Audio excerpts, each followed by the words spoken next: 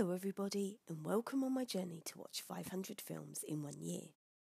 The 231st film I watched was Love and Friendship, which is based on Lady Susan, the novella by Jane Austen, about a widowed and penniless woman who takes up temporary residence at her in-laws' estate and, while there, is determined to be a matchmaker for her daughter Frederica.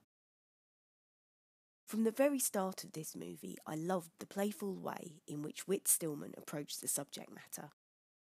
The introductions of the characters were fun and slightly offbeat, and I found the plot to be lively, captivating and intricate, but also very easy to follow.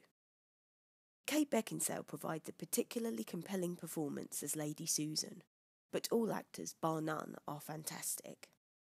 The costume design was also stunning, and I loved the way that the rich colours from the beautiful dresses, home furnishings and the surrounding woodland permeated the screen. If you appreciate a story laden with gossip, scandal, thinly veiled spitefulness and wit, then Love and Friendship is the film for you.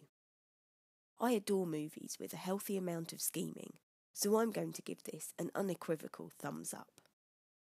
Please join me for my next review, where I'll be talking about Confessions of a Shopaholic, directed by PJ Hogan. Thanks for taking the time to listen, and I hope to hear from you soon.